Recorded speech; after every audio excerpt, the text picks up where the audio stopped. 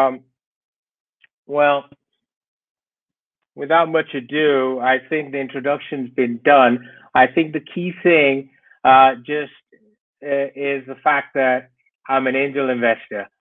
And what I want to cover with you today, we'll just go through some high level definitions. I'll take a look at the ideal founder and why it needs to start with a vision, especially now, given the uncertainty that's being created. We'll talk about startups for real and what makes them different in terms of growth, in terms of funding, and of course, my favorite part, of course, exits. We'll talk about very, very briefly the startup investment portfolio theory by my mentor, David Rose. And hopefully, we'll then get to look at the different investment stages and what we're expecting from each of you as startups as you go along that journey as investor. I'll share my startup scorecard with you so you know how we measure these things. And if time permits, maybe even take a quick look at a case study. But really, to start with, some definitions.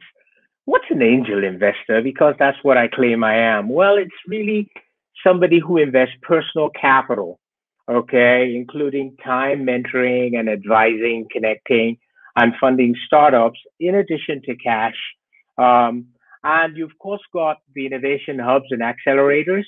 Well, they're a fun place to be. And that's really where startups go to grow up. And VCs, well, they're the guys with the big money and help make everything happen one step at a time. So I hope you're getting an idea of where I'm coming from today. So the ideal founder, what does that person look like? Well, first is they've got to be a visionary, capable of succeeding and bringing their vision to life. That's the first thing I'm looking for. I'm looking for passion, somebody who can actually drive and, give momentum to a team, but also somebody who can manage it. And most importantly, somebody who's an executive who understands the importance of attracting expertise, not just, self-done it.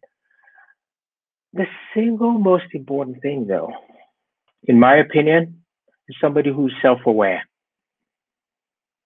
The best entrepreneurs, the best founders I've met, and I've met a few in my time, are totally self-aware. They know exactly where they're going and they've got great ideas on how to get there.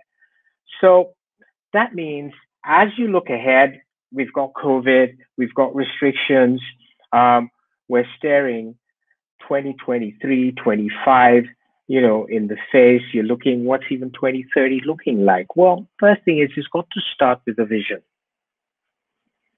To start and sustain a successful startup, okay, you need to have a compelling vision that's going to drive execution of the activities you're doing. Okay, the life of that venture is measured actually by the progress you make towards that the realization of that vision. It's that journey, that successful delivery of that vision by the startup.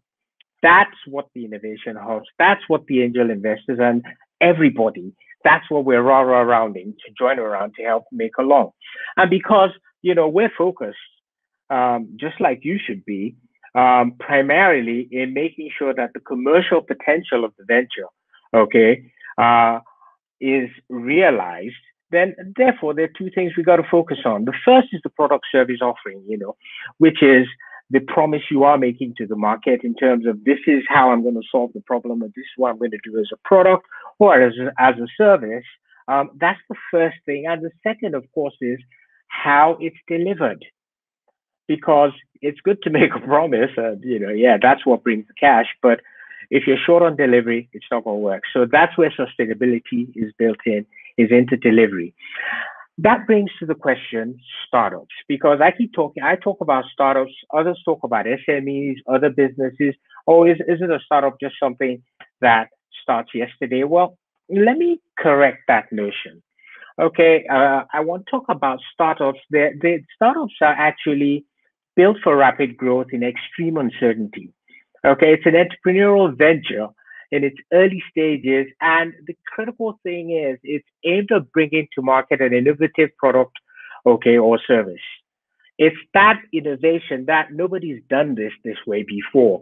That's the first thing that makes a startup different. That's why it's not a hotel. It can be an Airbnb, which changes the paradigm of hotels. That's why it's not a car hire service. It could be an Uber that changes the paradigm of car hire services. But it's the innovation that makes a startup in the first instance.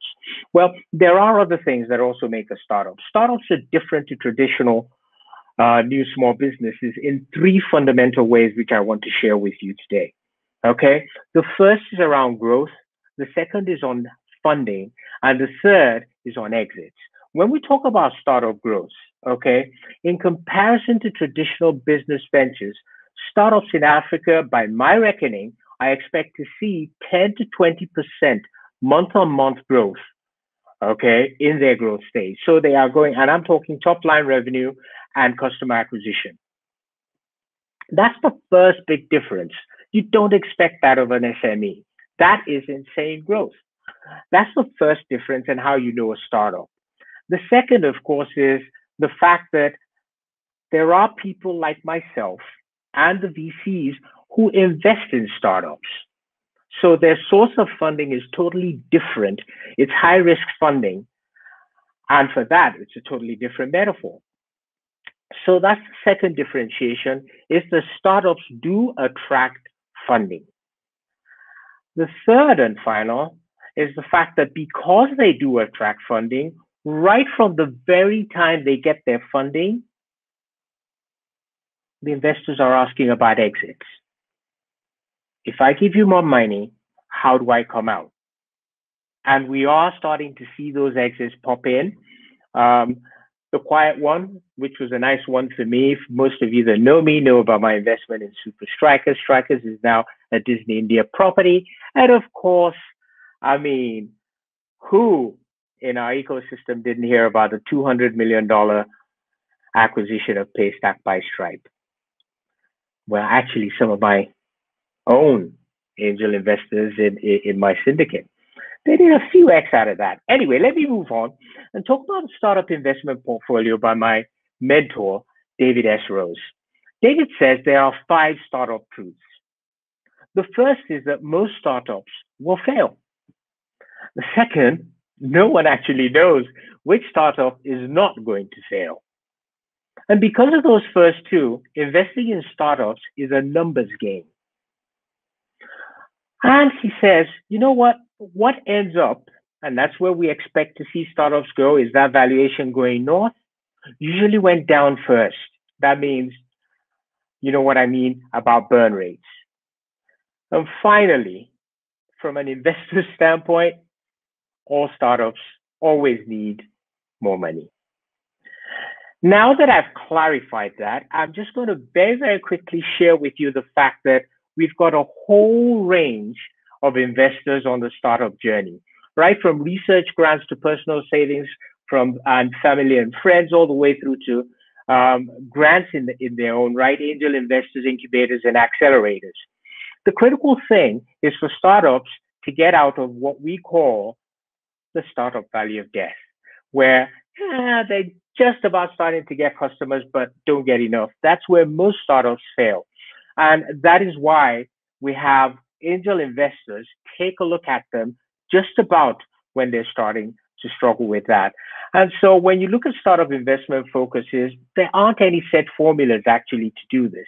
But generally, there are 5 stages: pre-seed, when we're betting typically on the founding team. Seed stage, well, that bets on the product service offering. And by the time you're getting to growth, well, we see traction, and there are other measures for subsequent stages. So the first question I want to ask you as you sit there listening to me is, what stage are you? Are you still an idea, or do you have customers? Are you growing? Are you scaling? Why? Because that's what investors want to know at the very first instance. And that's where my framework, the POEM framework, comes in. Well, POEM breaks it down very, very simply and says, you know, what's your proposition? And at idea stage, I expect to see a defined concept. By the time you're a startup, the established offer should be in place. At growth, you're looking at increasing market share. By the time you're scaling, you're looking at new markets and new products, and it goes on like that. In terms of the organization itself, the question becomes at ideation, do you have a business model? When you're a startup, we expect to see a delivery structure for operations. At growth, traction is what I'm expecting. And again, there are expectations as you go through each of the stages to get to market leadership. Similarly, with the money and the financing and economics, from ideation, the expectation is at least you've seen some friends and family, maybe even some grant money thrown in to help you get started. By the time you're coming to us as angel investors, you've met the other criteria for stage one. At growth, you're looking at break even. And of course, at scale, it's about unit profitability all the way through to when the exit comes. In terms of milestones, as I said earlier, seed stage, well, my expectation of you at seed stage is you've got a minimum viable product, something that is actually in the hands of customers, making you some money, yeah, warts and all, but at least it's got you going. Once you've done that, the next thing is actually to find product market fit. And product market fit is you will know when you get product market fit because your customer acquisition will go gangbusters. It's just that simple. And as for growth, well, we're talking of sustainable growth management. That's what we're looking for here. And finally, at scale, well, new markets and products, and it goes on to the more significant. When it comes to our assessments, we do a critical analysis based on a structured approach that I've just shared with you. And we issue a scorecard that looks at your proposition and gives you markings for each of the areas that you do have. Same thing for the organization, looking at the vision of the entrepreneur all the way through to access to resources. And that again is scored. On the economic side, similarly, it's a question of are you all the way there with all the kind of things expected to be seen? And then there's a score. And finally, for milestones, well, can I get out of this? And all the like. Now, by the time you've done this, I thought I'd share a case study of what it then looks like of something that gets invested in. So it's been a whistle-stop tour because I wanted to keep it short and sharp. I'd like to thank you very, very much for listening. My name's Tommy Davis. Your feedback's important.